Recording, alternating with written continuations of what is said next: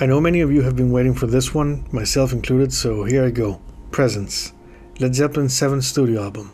While I covered some of the timeline events as context and background for my Into the Outdoor video series, I'm excited to solely focus on Presence as a historic turning point for the band musically and psychologically. While their personal finances grew, they did leave a lot of money on the table. The expectations to make up for the lost concert year of 1976 were huge and dangerously decadent when they came back on the road with their most ambitious tour and tragic swan song for North America. Into the Outdoor was like a carbon copy of the events of Presence, or should I say Presence laid the groundwork and instructions for any future emergency landing situations. I have an Into the Outdoor type of fascination with Presence. Let's look at the parallels between these two albums, which I find quite strange. Both albums are preceded by bad news striking the Plant household, with Jimmy Page remaining optimistic about the future. Both albums were recorded in November at dry sounding studios owned by pop masterminds in freezing temperature European cities. Both albums have 7 tracks each, with an opening song in the key of E minor, a third track with percussion, and a closing ballad with similar heavy accents and drum cymbal attack. Both albums have a 50s inspired track where Plant does his best rockabilly impression, and one track whose lyrics are a direct jab at one bandmate. Only 3 songs from each album were officially performed under the name Led Zeppelin. 1978 had Plant close to his family thinking about walking away from the band. 1975 had Plant close to Jimmy, away from his family in recovery and worried about being able to walk ever again. If Into the Outdoor was about hope and getting back together, Presence was a survival piece in the inertia of moving record sales and decadent chemicals of the mid-70s rockstar feast. So is Presence important? Yes, of course. It's a menacing record worked out in emotionally atypical yet musically familiar circumstances. Unlike their previous albums up to 1975, which were planned and ran relatively smooth in the obstacles department, Presence was not planned. It just happened and had the shortest songwriting preparation of all their albums. Forced to cancel a lucrative series of shows, plus the lead singer's onstage career in jeopardy, no other album in their catalog had this previous mood and background, so it's no wonder this is a hard rock statement with such brute force, humor, and careless bravado. We hardcore Zeppelin fans love how Presence doesn't feel like a follow-up to Physical Graffiti. It seems as if the band had no expectations other than what the hell just happened. Presence for me is like a VIP access private rehearsal captured on tape, without the expectations of Headley Grange or British recording studios. You can sense that relaxed environment of Page and Plant's Malibu writing sessions against the silent urgency of not losing their 1975 momentum. This is a record conceived in the Los Angeles afterparty of social dying hippie trails, at the mercy of self-indulgent destructive human beings. Presence has no statement, and that's the beauty and curse of it. After Physical Graffiti, they couldn't go for another keyboard epic or acoustic light and shade piece. I will not say Presence has the same composition depth and quality of Stairway to Heaven, but it created a very special club and place where Zeppelin fans will not be bothered by the greatest hits crowds. People seem to overlook the greatest thing about Presence. Even with little preparation and business anxiety, they managed to construct their most rhythmically complex record. Learning them on bass guitar and drums really hits you in the face with nuances and details that rival the heaviest of 70s albums. The songs are hard to play and tricky beyond belief. The album has the good high treble brightness of Houses of the Holy, the maniac riffing of Led Zeppelin 2, and the good low end of their debut. So how did I discover Presence? Well, I'll keep it short. Like other albums I've talked about, Latter Days was my first step into the material. My first reaction was not that great for Achilles' Last Stand. It sounded angry and almost metal in places. I missed the light and shade elements of previous works. I was never a big fan of heavy metal. I could only digest so much, and sometimes it sounded like a parody of itself. While the technical proficiency of these bands was never in doubt, I did not revisit metal that often back in high school. My metalhead friends who were into Iron Maiden loved every minute of Achilles. How couldn't they, right? I believe Steve Harris based his career on the bass line for Achilles' Last Stand. Because of the metalhead appreciation for Achilles, I had a distant relationship with it for years. I associated the tune with the average heavy metal fan who had no time for Zeppelin's acoustic works, calling them boring. I absolutely loved the middle section of Nobody's Fault But Mine, with the bass and drums playing that weird rhythm pattern around the guitar motif. So what made me change my mind? Okay, I had a music teacher in high school. He had the energy and style of Jack Black in School of Rock. He was a virtuoso guitar player himself and inspired me to practice on my second year with the instrument. His name was Alvaro Matos. He was a 35-year-old married man and father of 2. Back then, he was the only teacher in my Christian school I could share my passion for Zeppelin and guitar magazines with. I thank him to this day for sharing his musical knowledge. He was heavy into Jethro Tull, Joe Pass, and 70s prog rock overall. It made him sort of a black sheep among Christians, and he also helped me understand the politics behind organized religion. Nowadays, I see many types of fanatics out there trying to get people to behave a certain way. It reminds me of high school. Is there any hope for true freedom of thought?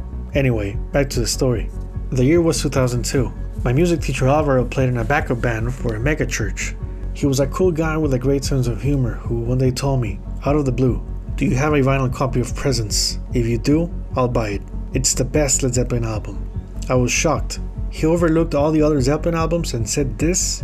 Because my teacher knew so much music theory, this puzzled me, and had my Zeppelin hamster wheel at full speed. Why was the album so good? Why Presence? I had many questions.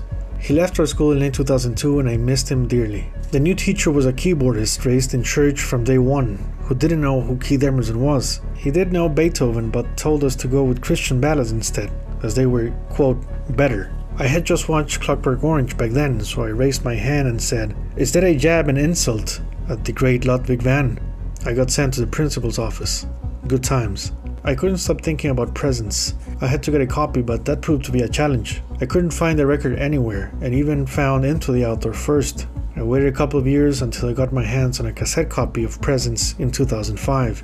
Listening to the whole thing made me understand Achilles' Last Stand and Nobody's Fault But Mine in the right context, next to all the other cuts. T for One blew my mind like Since I've Been Loving You Part 2. It was a strange record. It took me a while to process. It was hard for me to understand the emotions behind it until it became the occasional driving soundtrack in the good, bad and ugly parts of my 20s. T for One after a nasty breakup. Roy Orleans and Hudson Furneaux were hitting the local bars on a Friday night. For Your Life in a late night romantic endeavor next to a temporary lady. Trying to like Candy Store Rock while driving through heavy traffic. Playing air guitar to Nobody's Fault But Mine. And Highway Speed with Achilles' Last Stand before a job interview for motivation and self-confidence. Once I got my hands on the Led Zeppelin DVD with Knepworth 1979 sounding like never before, I was 100% sold on Presence. Achilles and Nobody's Fault were heavy hitters, no question. Playing the material with tribute bands gave me a different perspective on the songs.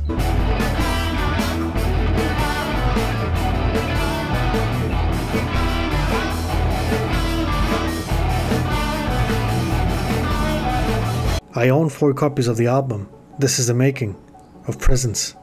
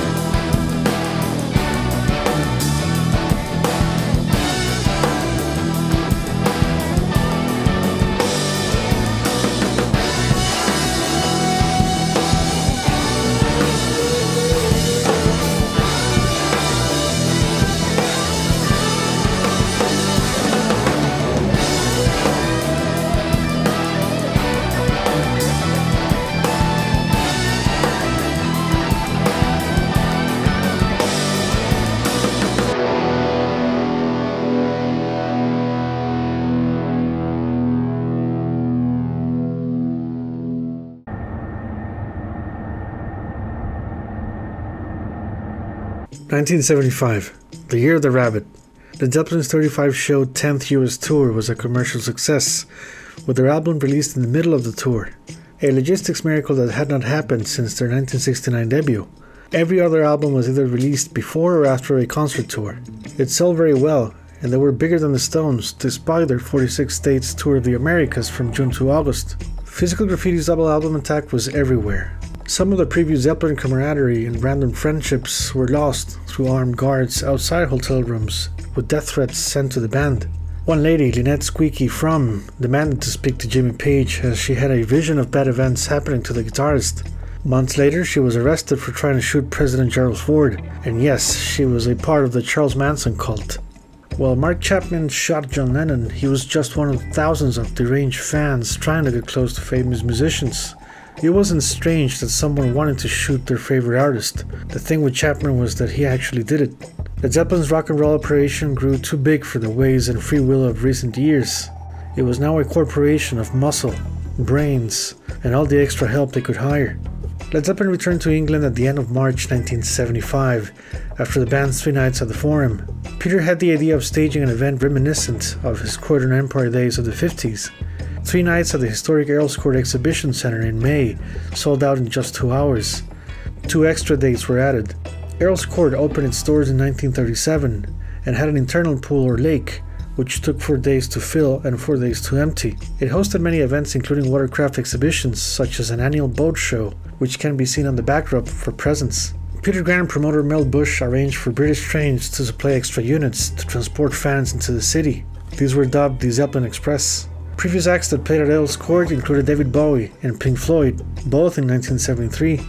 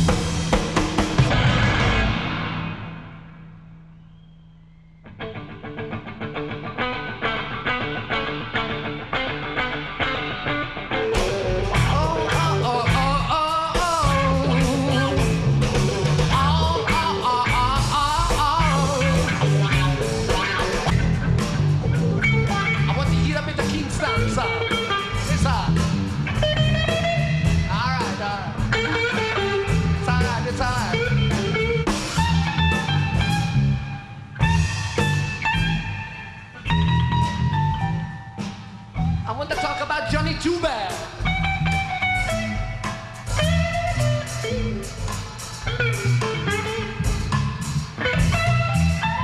I want to get the feel of what I'm going to talk about, sir.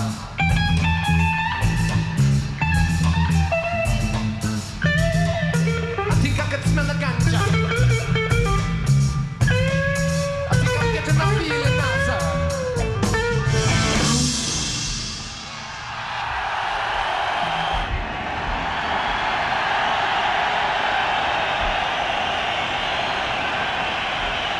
With smoke machines, lasers, and video screens, it was the biggest production ever staged at the venue back then, and Led Zeppelin's last UK show until 1979 at Knebworth. With an almost perfect set list, the show's average time clocked in at 3.5 hours. While the band looked great, some of the performances were uneven. They probably felt the massive expectations of their home country upon them. The long runs of Moby Dick and Dazed and Confused showed signs of exhaustion. Peter Grant told a journalist the Mafia wanted a piece of the huge cash business of 70s rock and roll. Organized crime and the music industry have been friends in the past, where musicians were heavily exploited. Nobody was making more money than Led Zeppelin, and the mob made offers they could refuse. According to rock manager Ed Bicknell, Peter Grant's attorneys and underworld friends in Vegas, New York, and Chicago would do anything for him. Ed recalled a time they went to an Italian restaurant like a scene from Goodfellas. They treated Peter Grant like a king. He seemed to gravitate towards anyone connected, whether government or the streets. Swan Song saw the arrival of a mysterious man and collaborator by the name of Herb Atkin. I know, this is a bit of a rabbit hole, but you have to check this out. It's like a Hollywood movie. In 1967, Atkin was a 41-year-old lawyer who went by the name of Herbert Itkin. He worked undercover as a government informer and feared for his life in protective custody. He had evidence of a pension fund New York City contracts case involving union workers that led to a conviction of local officials, politicians, and 20 organized crime figures, including their boss, Antonio Tony Doug Scorallo. Herbert Itkin testified that he worked for the CIA and FBI on assignments in Central and North America, as well as London. Herbert was to inform on other 30 cases, but in May 1967, he refused after custody for his children couldn't be granted by the government. Itkin began his career as informant for Senator Joseph McCarthy, who led him to the Director of Central Intelligence, Alan Dulles. The CIA suggested Herb Itkin develop contacts with gangsters and mafia circles. Herbert went into witness protection and changed his name to Herb Atkin. Not the most creative name change, right? His private detective agency was set up in Los Angeles, but he had to leave the States after the New York Times revealed his identity regarding an industrial espionage case, thus confirming he sent Tony Duck's Corralo to prison. Herb Atkin was introduced to Peter Grant by lawyer Steve Wise after the 1973 Drake Hotel robbery, which Atkin promised to investigate. Quote, Peter Grant's daughter Helen, I did wonder why Dad had him on board. Herb used to come down in a helicopter with his wife. It was like JFK and Jackie Kennedy rocking up. Peter Grant hired part-time actor and London crime-connected bodyguard John Binton in 1974. Binton was recommended by Richard Cole after he intervened at a speakeasy brawl involving Cole and singer Roy Harper, who accidentally hit someone after throwing a champagne bottle. John Binton saved their lives. Nicknamed Biffo, John was witty, charming, aggressive, and intimidating. And yes, this is Binton wearing a shirt that reads Enjoy Cocaine next to Princess Margaret on vacation. Spring 1975, Paul Rodgers walked up the stairs at Swan Song headquarters in Kings Road. Rock group Queen came down and nodded at each other. The band had a huge hit with Killer Queen and was months away from recording their fourth album. They weren't happy with their management of Norman and Barry Sheffield, whom Peter Grant knew from his days at the Two Eyes Coffee. Queen sold out venues, but its band members could barely pay for rent. Peter's meeting with the band had him telling them of Led Zeppelin's In for a Quick Garden series of shows at Madison Square Garden in February. He made a few calls and helped Queen get £125,000 from the Sheffields. As much as Grant wanted to manage Queen, he just didn't have the time and passed on the opportunity. Let's all picture Queen on the Swan Song label next to Led Zeppelin and Bad Company. I don't think the world nor competing record labels were ready for that.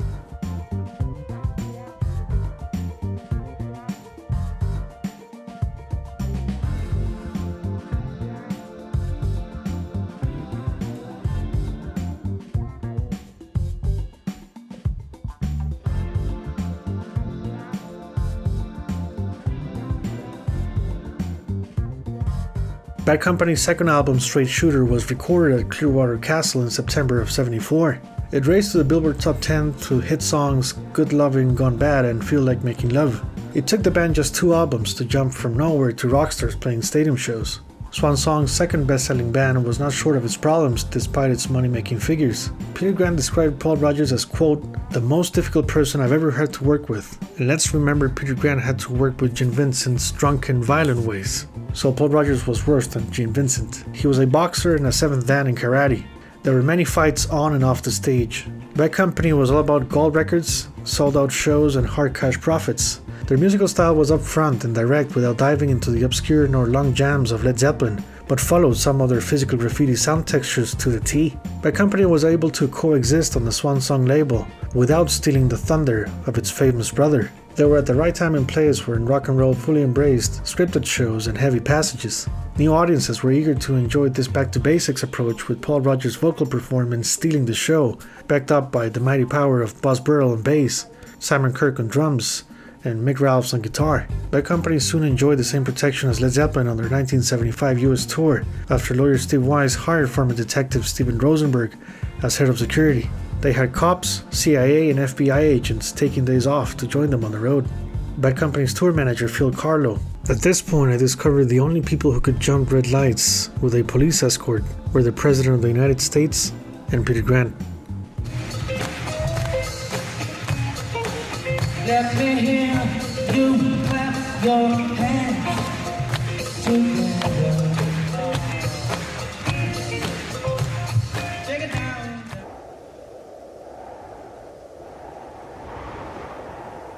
Touring America back-to-back with 2 successful bands was exhausting for Peter Grant, but he had another reason not to be in England: tax exile. You see, tax income after the Second World War was as high as 97% through the 50s and 60s.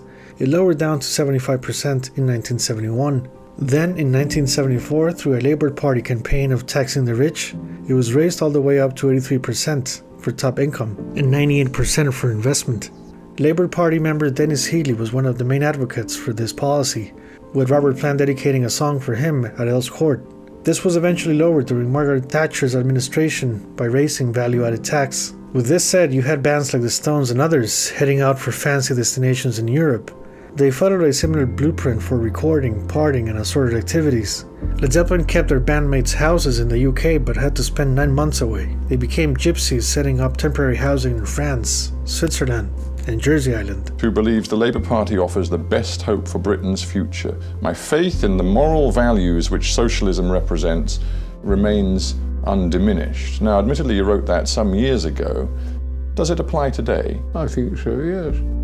See, I'm just wondering, in September of 1973, when you were actually Shadow Chancellor, you said, quote, and this is about Labour's tax plan, "I warn you, there are going to be howls of anguish from those rich enough to pay over 75% on the top slice of their earning." And there was.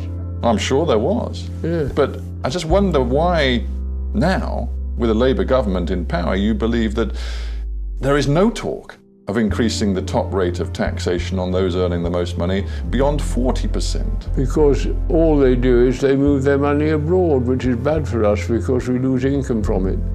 Past the 5 shows at Earl's court, Robert Plant took his family on a holiday to Morocco. The others, Peter Grant included, stayed in exile mode in Montreux. Jimmy Page joined Robert halfway through June in Marrakesh with the Sahara and the Atlas Mountains' majestic scenery.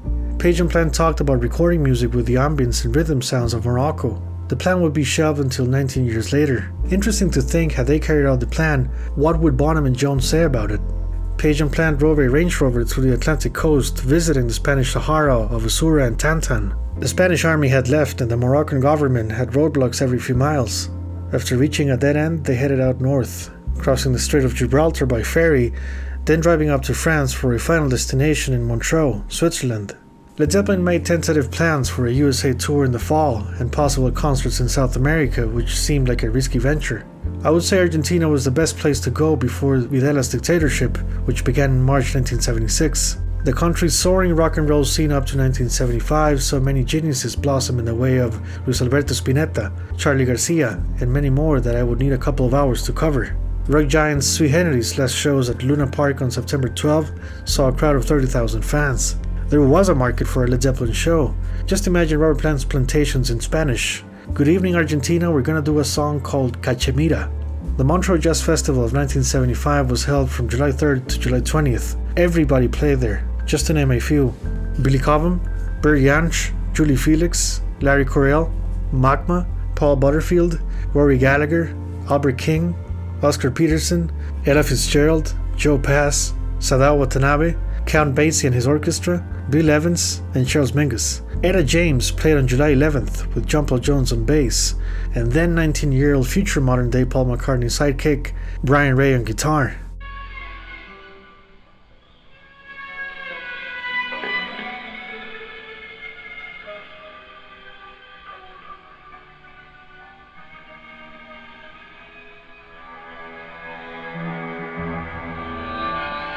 August 4th, Rhodes, Greece. Quite a premonitory name for an island. Rhodes was not to be a good vacation. Maureen Plant was driving a rented car with Robert next to her in the front seat. In the back seat were their children Carrick and Carmen, plus Scarlett Page. Maureen lost control of the vehicle and crashed. The car almost went down a cliff. It was stopped by a tree. Robert looked at his unconscious wife. She had a fractured skull and pelvis. Robert had a badly broken ankle and elbow. Both Carrick and Carmen were badly bruised and crying. Scarlett Page wasn't harmed. There was no ambulance in sight. It took hours for a local farmer to take them to the hospital on the back of his truck. Tour manager Richard Cole got a phone call next day from Jimmy's wife, Charlotte Martin. Maureen Plant needed a blood transfusion and her type was not available in Rhodes. Richard Cole had to think fast and get a charter plane to fly to Rhodes, rescue them, and save Maureen's life. Since Peter Grant and Bonzo were in the south of France, Cole had to figure this one out on his own, making calls to doctors and surgeons. Swansong's accountant told him he couldn't authorize the money without Peter Grant's approval. Richard yelled at him, trying to explain the situation. One of the surgeons Richard contacted had treated a pilot who borrowed his private jet for the Zeppelin mission. 2 physicians and fresh blood landed in Rhodes, where the owner of the car rental agency claimed Maureen Plant was drunk at the time of the accident. Greek lawyers planned their way at scoring big money from Swansong and Led Zeppelin. Montreux Jazz Festival founder Claude Nobbs saved the day. He wired the funds to fly everyone out of Rhodes. Cole managed to go to the hospital, get them into a vehicle back to the airport, and take off for Rome, with final destination England. Maureen spent weeks in bed. Robert Plant, quote, "If we hadn't had the money available to fly to England right away for the best medical treatment, I'm certain my wife wouldn't be alive now." Because of the Labour Party tax exile policy, Robert was only allowed to stay in Britain for a few days per year. Had he stayed past his limit, he would be liable for taxes and his fortune would have taken a huge hit. With just hours before the deadline, Richard Cole saved Plant's millions by calling British Airways, getting Robert on an ambulance to the airport, and using a forklift to get him on the plane. For all the latter-day bad beef between Cole and the Led Zeppelin organization, Richard was a hero in 1975.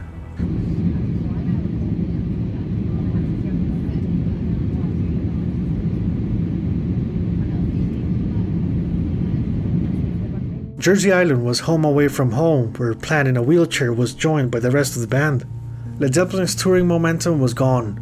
The idea to revive the film project they had in the can would slowly take shape. The biggest band in the world was now living in exile within their exile. Jersey Island was to be Led Zeppelin's isolation headquarters. This is the same place where Page, Plant, Jones and Grant met on November 7, 1980 to talk about John Bonham and come terms with his passing. A press conference announced the cancellation of any 1975 touring plans, including the Day at the Green shows at Auckland Coliseum with Joe Walsh and the Pretty Things, scheduled for August 23rd and 24th.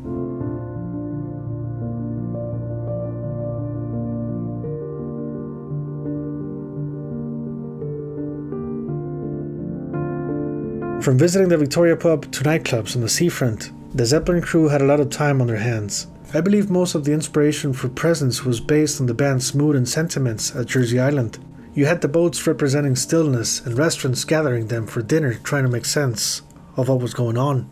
Nobody wanted to stop the show and they couldn't go home thanks to the Labour Party policies. What the object may represent is a metaphor of frustration. No matter how they spent their time, the feeling was absolute. There was no escape from its presence in everyday activities. While their vaults were filled with cash, the questions piled up at Swan Song offices. John Bonham and Jimmy Page flew back to London for the Melody Maker Awards held on September 17, 1975. The band picked up prizes for Top Male Vocalist, Best Album, Best Group, and Best Live Act. Peter Grant suggested his boys to head out overseas to write and rehearse material for their next album, in the same way the Stones wrote most of Exile on Main Street in France.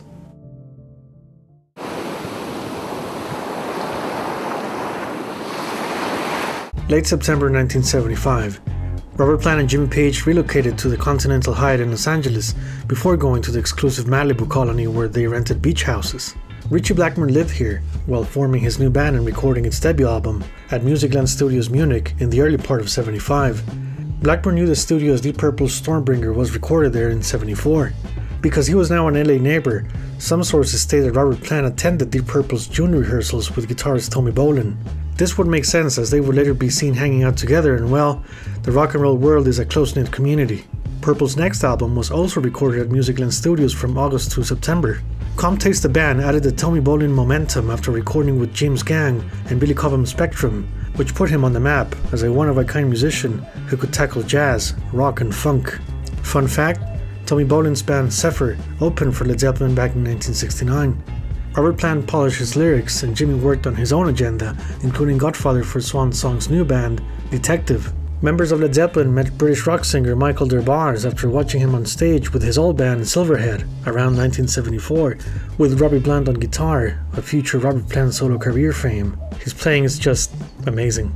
Detective had Derbars on vocals, former Yes member Tony Kaye on keyboards, John Hyde on drums, Bobby Pickett on bass, and Michael Monarch on guitar. You may remember him for his signature sound scoring big hits with Steppenwolf. According to Michael Derbars, Peter Grant in the hot California weather was strange but necessary, as his job was demanding 24/7. John Bonham and John Paul Jones arrived in Los Angeles in October 1975. John Bonham's daughter Zoe was born on June 10th, and he was reluctant of leaving his family. While Page, Plant and Bonham stayed in separate bungalows in Malibu, John Paul Jones booked himself into the good old Continental Hyatt in Sunset Boulevard. One of the main complaints within the Zeppelin camp were Page's nocturnal hours and alternate lifestyle choices. Quote John Paul Jones, "Robert and I seem to keep a different time sequence to Jimmy." Jimmy expressed the same complaint against John Paul Jones, who, quote, "was never around." The new Zeppelin music had funk and unexpected routes of Eastern roots and American rhythm sections, complex time signatures and crazy arrangements, while Robert Plant sang in a wheelchair, a contrast like never before. The Led Zeppelin rehearsals took place at SIR Studios in Hollywood.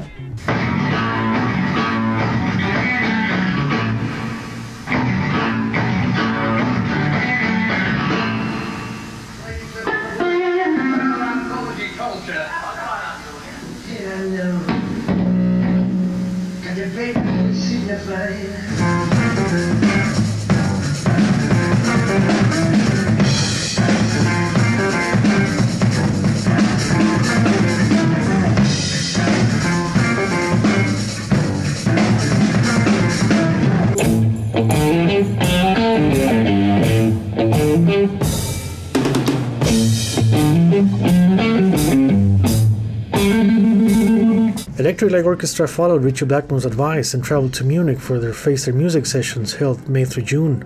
The Rolling Stones' initial work for Black and Blue in Munich took place in March. As we can see, Musicland's name resonated heavy. Musicland was the new place during these tax exile times. Los Angeles 1975 was a place of excess: cocaine, quaaludes, heroin, and alcohol. Not the safest nor healthiest bet for millionaire rock stars, with the world at their feet and an army of enablers catering to the drug of choice. Parties, late-night missions, and behind-closed-doors rituals were the agenda for the kings of rock and roll. As much as Led Zeppelin's 1977 US tour gets a bad rap for excess, the seeds of destruction were planted throughout 1975, besides dangerous business partners. I don't want to point fingers on addiction, but based on testimonials and cultural habits at the time, we the fans know what was going on. Jimmy's close friend back then, Keith Richards, was quite outspoken on his relationship with heroin on his autobiography, which I definitely recommend reading. Keith even went as far as saying that when they switched from pharmaceutical cocaine to the stuff being imported from South America, things took a nosedive, no pun intended. Keith Richards, quote, "Pharmaceutical cocaine cannot be compared in any way to cocaine produced in Central or South America. It is pure and it doesn't bring any depression or lethargy. A totally different type of euphoria. There were absolutely no withdrawal symptoms." Moving on to hard drugs, the level of chemical dependence heroin had on so many musicians was reflected on post-1975 rock albums from that era. Pot was freedom, cocaine was permission, heroin was prison. And you can see it on stage that it's tight, you know, and that kind of respect you have for each other. And how do you kind of maintain that? Well, really, because of the fact that we have been able to keep creating material that varies so much, you know. There's so many aspects of our imagination that can be brought out in the music and in the lyrics, that this is the stimulus that keeps us together, you know. I mean, if we found that we were getting no farther, or we were channeling ourselves down onto one plane, a sort of or one musical level, then we would start to get bored. Now let's discuss the 1975 songwriting process in A Year at Great Records. We know that Page and Plant worked out sketches and basic elements before Jones and Bonham joined forces for the electric side of things. I went back and listened to a nice selection of albums released in '75, and while the rock and roll guitars and style was present, there was a growing funk movement going mainstream with proto-disco rhythms, without drum machines but opening the door as preparation. You see, Zeppelin's physical graffiti was a prophetic piece of work in the sense that their peers took note. From ambitious guitar overdubs to prominent keyboards, Led Zeppelin looked into the future with trampled underfoot's hard rock funk, and ironically, Presence seems to take cue from their double album's last track about the LA Queens and scenery. October 1975 had Page, Plant, Jones and Bonham living in the place of Sick Again. Here's a summary of albums or songs released between March and October that I deemed relevant in the musical production styles that played a part in Present's sonic design. 1975 was an interesting year where many breakthrough tracks led to both innovation and parody for some of its creators.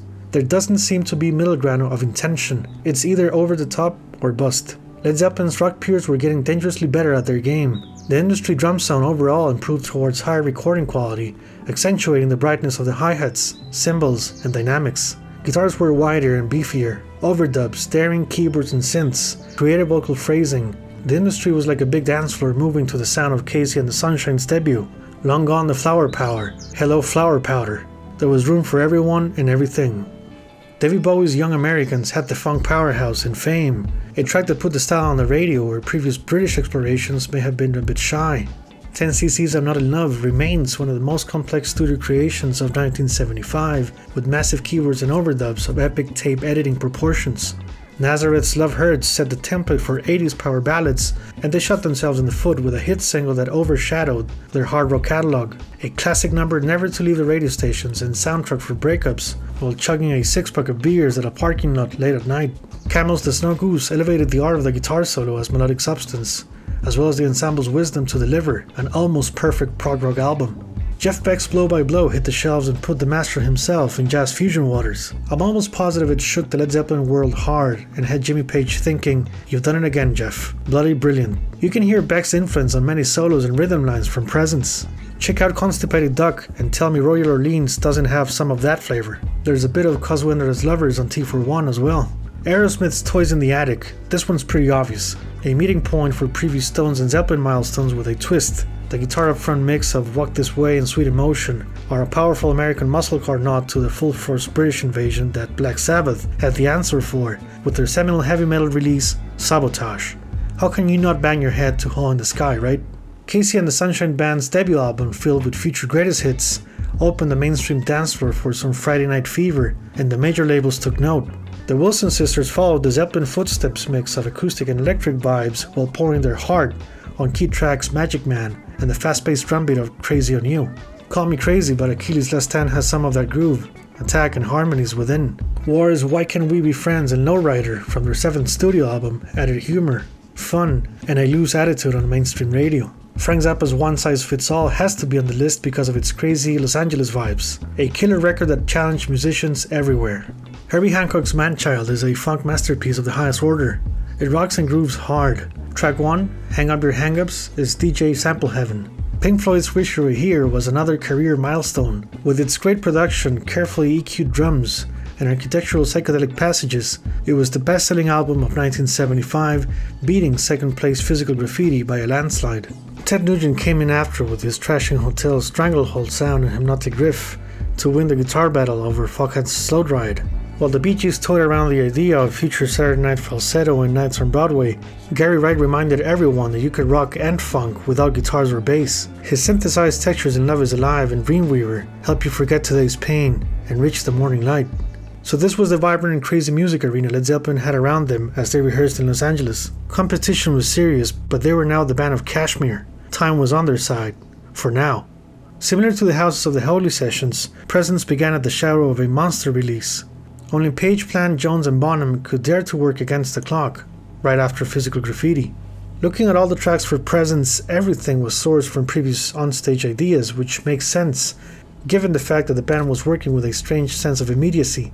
A studio album with little pre-production based on their live setting vibes lives in the same vein of their 1969 debut. With Jimmy leading the writing process, he went for what was within reach. He was not in his best creative shape, and while the final product features stellar and weird guitar work, this album did not break new grounds they haven't done before. It feels to some extent like wishful thinking of the shows that never happened after Robert's accident.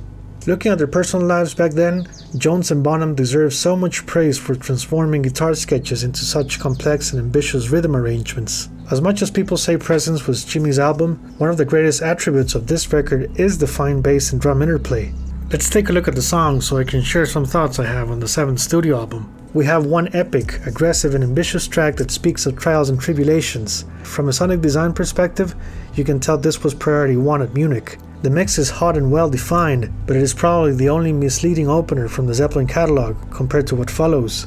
Achilles is like a dream sequence before the character wakes up in Los Angeles 1975 with a massive hangover or a broken ankle in a wheelchair. For Your Life is a middle ground mid-tempo song with a complicated structure that brings you into the world of isolated excess. It is not funny but not serious either. You just go with the flow and check your nose for any powder trails. Adding vibrant colors to the cold sessions of Munich, we get 3 cuts: Roy Orleans, Candy Store Rock, and Hot Sun for Nowhere, a stress and almost comic relief that Zeppelin was prone to. Any of these tracks could have been on Houses of the Holy. Nobody's Fault But Mine is like side B of Achilles' Last Stand, using another fade in as intro, challenging musical accents and the crashing rhythm sounds of Zeppelin's trademark stream. Closing track T for 1 brings nighttime to the story, a slow tempo blues to thank the host for throwing the party and drive home empty-handed. Sound-wise, it seems For Your Life did not receive the upfront drums and bright treatment of the rest of the album. The snare drum in particular has a prominent reverb sound that makes you think it was either post-production or recorded in a different room at Musicland. For Your Life's drums make up for a muddy mix. You see, with all due respect, I think the final track list could have been better and make Presence stand out more. Because the melancholic heavy metal intensity of Achilles takes you down, For Your Life gives you no time to recover. It may throw off the listener after, and maybe, just maybe, why this record was not well received back then. I would put Nobody's Fault But Mine at number 2, so the intro prepares you for another hard rock session. Track 3, Candy Store Rock, sounds stronger after the previous blues number, making rockabilly a nice transition that carries the listener into track 4, Roy Orleans, which would close side A with a nice reprise of Jones and Bonham's merciless heavy attack. For side B, I would do For Your Life, Hot Sun for Nowhere, and T for 1. A decadent nocturnal city adventure against the individual questioning life itself, in the suspended animation days of 1975.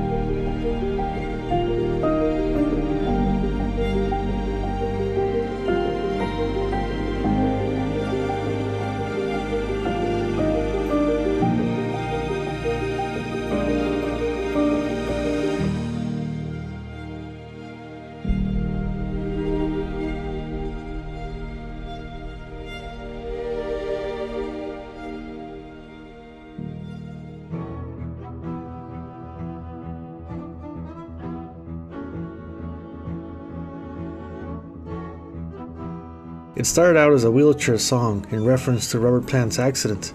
With him unable to walk for almost a year, Sessions for Presence challenged past freedoms, with its lyrics referencing the Atlas Mountains in Morocco and William Blake's The Dance of Albion. It is a compelling tale of survival, rage, and uncertainty. So let's talk about the music. Bonham's drums on these sessions remain a mystery, with some claiming a Ludwig Silver Sparkle set was used.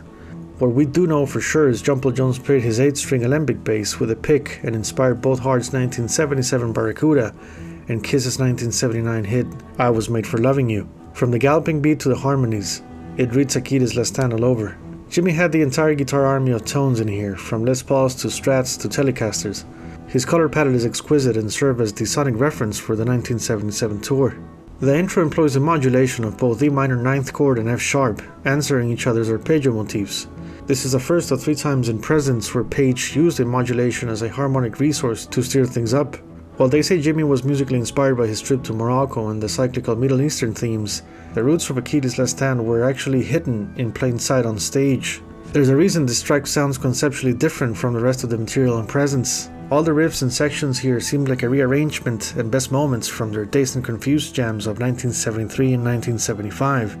You see, Jimmy Page never discarded ideas, and this may explain its level of complexity yet familiar trails where Jones and Bonham knew exactly what to play. While Led Zeppelin retired Dazed and Confused from the concerts past Earl's court, it never left. It just transformed itself into Achilles. The 75 runs were long and a bit self-indulgent, with some versions clocking in at 40 minutes. While it was a tour de force and centerpiece of their live show, it also suggested a new song could come out from it. Jimmy was experimenting with new harmonies and textures that shaped things to come. This can give us an idea of what the Los Angeles rehearsals were like before going to Munich.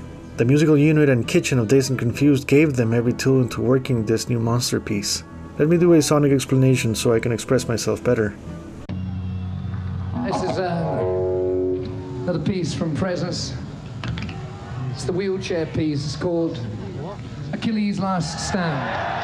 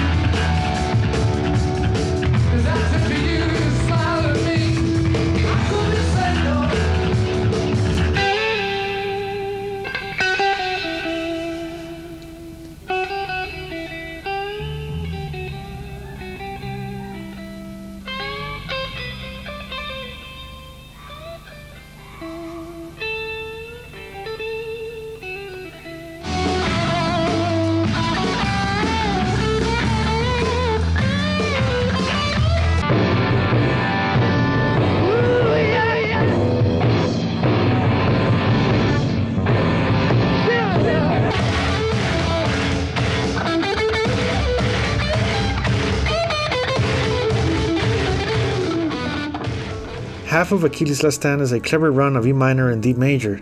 The other half is a genius variation of just E minor and C major 7th. Think about it, a 10-minute track based around 2 progressions, and yet it keeps the energy up without losing a beat. That's chemistry if you ask me. Jimmy's epic guitar solo on the track is a mixture of previous San Francisco and Woodstock passages on Dazed and Confused. The staccato semi-bolero drum and bass part behind the solos can be heard in Led Zeppelin's 1973 versions of Dazed and Confused, Deep Purple's Child in Time from 1970, and later an influence behind Metallica's One. Live versions of the track feature an insane drum fill by John Bonham right after Page delivers one of his signature licks. The way they come back into the groove is nothing short of spectacular.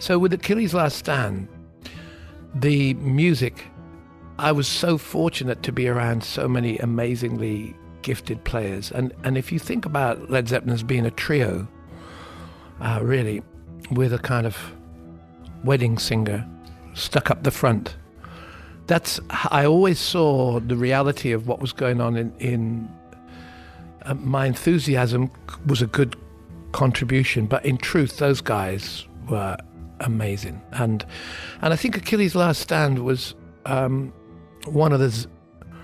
It was an uncomfortable time recording the album from which it arrived, which was Presence. It was a disparate time. I was in a wheelchair for 7 months or whatever it was at that time, but the music was continuing to be developed, and even though Presence is not always the most comfortable listen in terms of, I think I'll just settle down with my girlfriend with a glass of wine and listen to Presence. But the interplay and the melding of the musicality of those three guys on that track is insane. Yeah, absolutely insane. It's magnificent. And so magnificent. I had a lady friend who I was playing, it came on in the house loud, and she said, I don't want to be left in a room with this on my own. Where the mighty arms of Atlas hold the heavens from the earth is just like, it's not a Yes song. It's not something from Tales of Topographical Oceans, but it was just, I was so desperate to get away from that, being trapped in that environment, hop off the bed into the wheelchair and have somebody push me around. And I was saying, let's get out of here.